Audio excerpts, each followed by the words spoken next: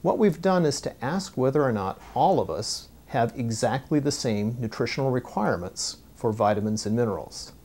The amount that we think that we need was actually established in the 1940s and has gone almost unchanged in 65 years. It turns out that some genes have defects in them that make enzymes that are not quite up to snuff, that are not working optimally.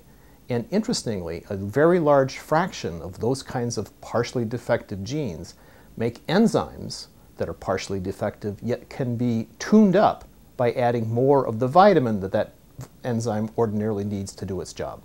So for those people who choose to get a genome sequence, we'll help them interpret a subset of the genetic variants that they'll discover in their genome in a way that they can say, it looks like on average I may need more vitamin B6 than the next person does. We will have the reference information that people will need to be able to take charge of their own personalized nutrition.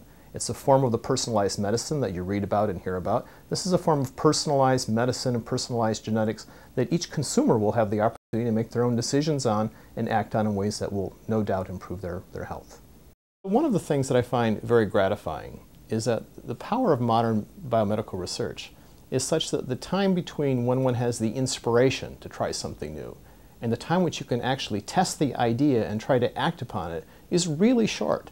And I feel particularly gratified that the environment here is such that we can have an idea, test its validity, and then reduce it to practice in a very short period of time. That really thrills me.